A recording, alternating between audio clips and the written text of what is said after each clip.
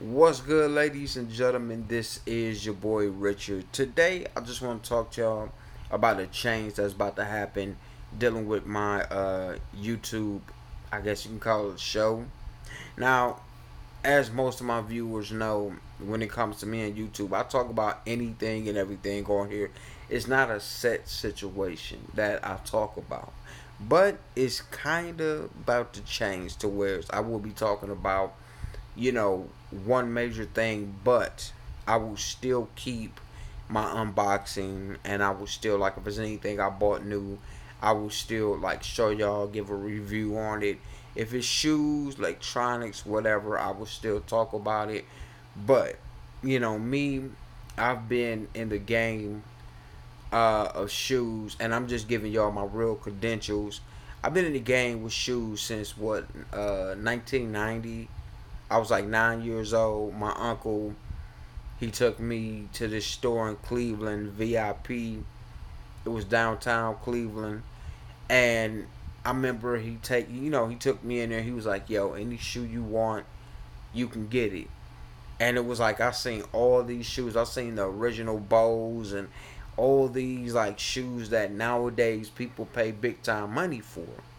And I just remember going to the Jordan section, and I remember like it wasn't even a thought of a mind. Like I ain't even like double second think. It was like I seen the hint of the reflection on the tongue, and I just went straight forward. And I was like, "Yo, I want these." And that was what started me off in the Jordan craze. Now, before that, yeah, I would see kids with Jordans on. I would want them. I had the typical parents where they was like, you know what, I can't afford that and the whole nine. And I understood it. I got it. I was upset about it, but they still made sure I was laced up in the Nikes, the flights, and all that. The Bo Jacksons, the Ken Griffey's, all that shit. But when it came to Nikes, Nikes was like the grail at that time growing up in school. Having Jordans on your feet going to school, it was like a whole transition. You felt like the king just for them few moments. Because as soon as you walked into that building, it was like everybody was looking at you. And everybody who you knew was like, "Oh, you got the J's." And it was like you were the man, or you were the woman, or girl or boy, whatever you want to call it. It was like you was the one, and everybody and their mama talked to you, hollered at you. The girl that you like waved at you, "Hey, what's up? Nice shoes." That was what I like. That was my first taste of the drug called Jordans, and it was like ever since then, Christmas time, birthday time, that's all I wanted. I ain't want no toys. I ain't want Jack. I ain't want no video game. I wanted Jordans. And that's what my parents gave me. They was like, "Yo, instead of paying $300-400 on this game system, we can buy two pairs of J's and he'll be satisfied." And I mean, that's just what it was. But now I'm 38. And I've been through each and every pair of J's in my life.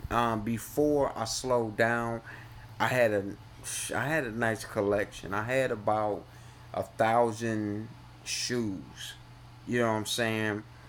Yeah, some was beat up, but I still kept them. But on this YouTube show, that's my main thing.